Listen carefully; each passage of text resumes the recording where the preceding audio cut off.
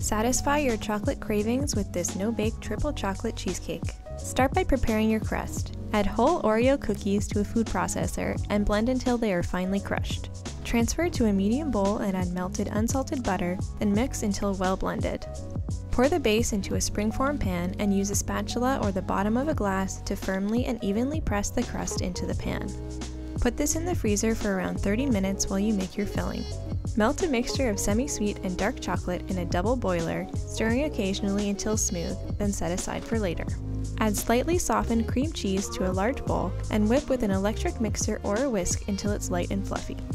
Pour in powdered sugar and vanilla extract and whip again until smooth and creamy. Texture is really important for cheesecake, so make sure there are no lumps. Now drizzle in your melted chocolate and whip until the chocolate is completely combined. Set this aside, and in another bowl, start whipping some heavy cream until soft peaks form. If you don't have an electric mixer, this might give your arm a bit of a workout. Pour the whipped cream into the chocolate and cream cheese mixture, and then gently fold until it's just combined. The idea is to keep as much of the fluffiness from the whipped cream as possible, so don't overmix. Once that's combined, pour the mixture into your prepared crust and use a spatula to spread it out evenly.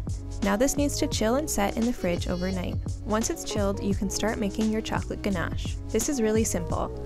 Just heat heavy cream over medium heat until it's barely simmering. Pour the hot cream over roughly chopped semi-sweet chocolate and let it sit for a few minutes. The heat of the cream should melt the chocolate, so when you stir it, it will become luscious and smooth. Pour the ganache onto the chilled cheesecake and spread it out with a spatula. Then gently shake the pan to make the top smooth and even. Allow this to cool for about an hour, then use a small knife to carefully cut around the edge of the pan. This will make it much easier to remove later. Now you can decorate your cake however you want. We went with some shaved chocolate, but raspberries or strawberries would be great too. Once you're satisfied, remove the rim of the pan, and now you're ready to serve. Hit that subscribe button for more delicious recipes.